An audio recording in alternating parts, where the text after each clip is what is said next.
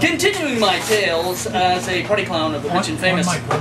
As a party clown of the rich and famous, it's the early 80s, and I was doing my act in the Hamptons to a Tony charity affair.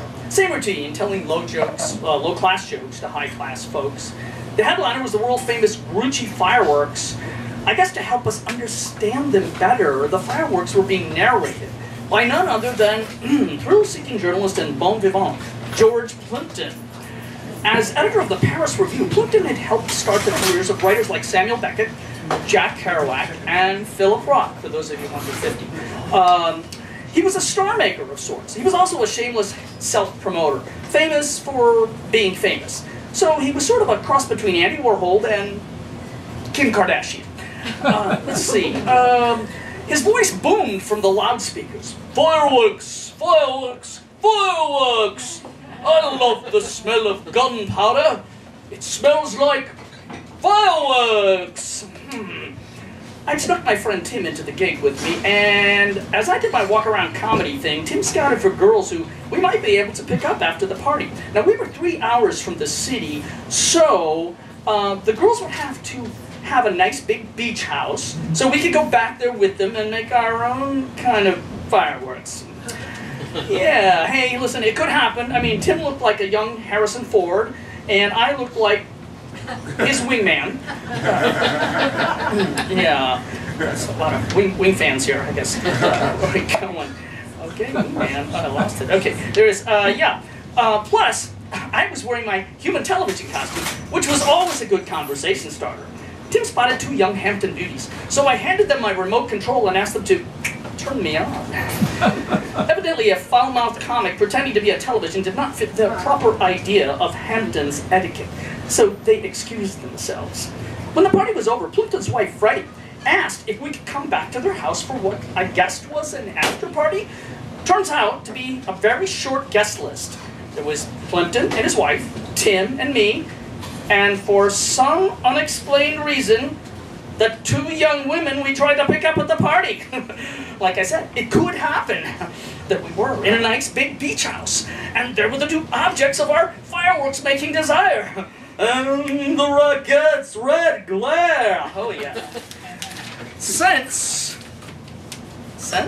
it was late, Freddie invited us to stay overnight. And the 2 young women were close family friends, so they'd be sleeping over too. Oh, bombs bursting in air. Yeah. George liked to write about sports, and he was working on a piece about the breathtaking action-packed game, Backgammon. Freddie went straight to bed, George brought out the champagne, and then taught us the rules of the game. The girls pulled out some weed, and we added a second layer of fog to the evening's surreal merriment. George bragged that Paul Simon had been to his house for the pre-fireworks cocktail party. I can't wait to tell everyone at the office that I hung out with Paul Simon. Yeah, well, I can't wait to tell everyone I know that I hung out with George Plimpton. Oh my. I could tell by the way he laughed that he loved ass-kissing compliments. In all honesty, who doesn't? Let's all go down to the beach. So we all went off into the moonless night. Then George announced, I'm going to take a midnight swim. So right in front of us, he strips, butt naked, and dives in. But because it was so dark, we couldn't see him. The girls called out, Uncle George! Uncle George! They were losing their upper-class composure, and they had very high voices. You need to dive in after him!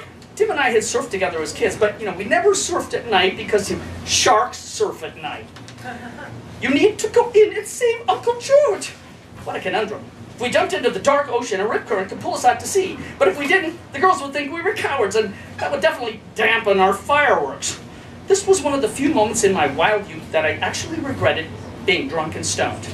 While I was drunk and stoned.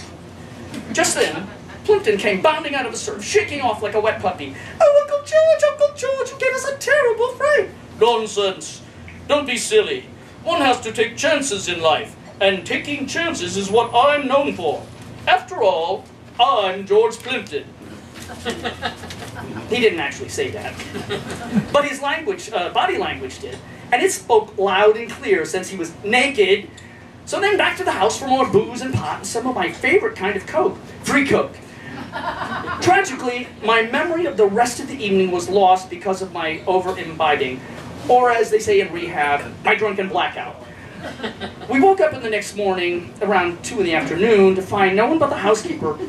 In keeping with the glamour of the Hamptons, Tim and I walked several miles back to the highway, stuck out our thumbs, and hitchhiked a ride back to our not so rich and famous lives.